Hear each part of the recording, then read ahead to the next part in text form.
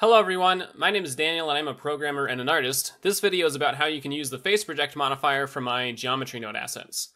Face Project is similar to Blender's shrinkwrap modifier. To use Face Project, we'll need two things: something to project and somewhere to project it. I most commonly use the Face Project modifier in combination with my Instance on Faces modifier to add details to walls and things like that.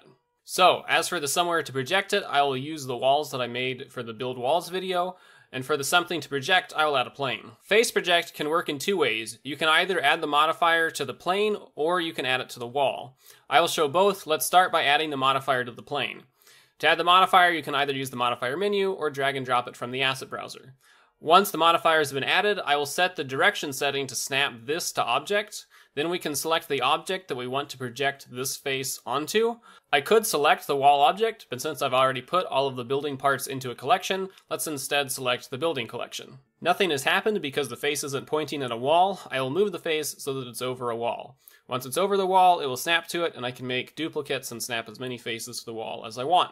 Ray length controls how far the face will look in a direction for something to snap to. If the distance to the wall is less than that amount, then the face won't move. The face will look for something to snap to in both the positive and negative normal directions. If both directions find something to snap to, it will default to the positive normal direction. And the offset setting lets you move the face in or out from where it was snapped to the surface. That about covers having the face snap itself to the wall.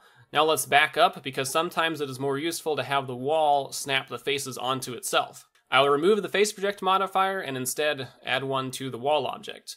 This time, the default direction setting is correct, which is snap object to this, and I will edit the object property and select the face object as the faces that I want to project onto the wall. Again, I could use a collection if I wanted to. Selecting the faces object causes the building to disappear because it was replaced by these projected faces.